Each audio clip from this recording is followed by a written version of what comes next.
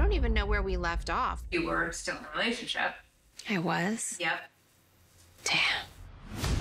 Things changed really quickly. You okay? Not okay. It's having such a hard day today. I'm really good at being calm when there's turbulence, but this has been a whirlwind of a year. Today, your divorce was final. Yeah.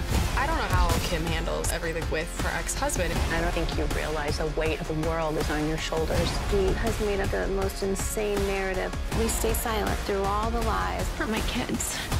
Mom just told me that it was melanoma. This on her face is very concerning. I don't think I've seen you this low. She doesn't sleep. She's lost a lot of weight.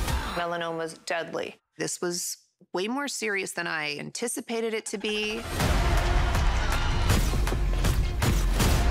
Have you talked to Cor about Malong?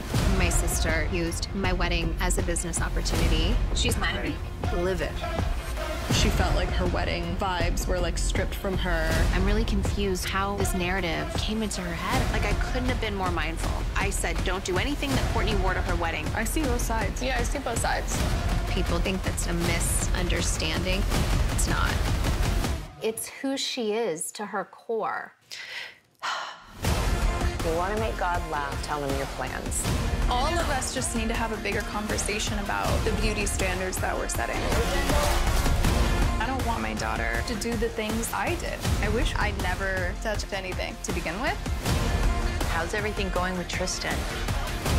Where do you guys stand? I think he thinks, and let's just ride this out. But no chances. We know how to have fun together. We know how to be there for each other. But only at a superficial level. What? This tension goes way back.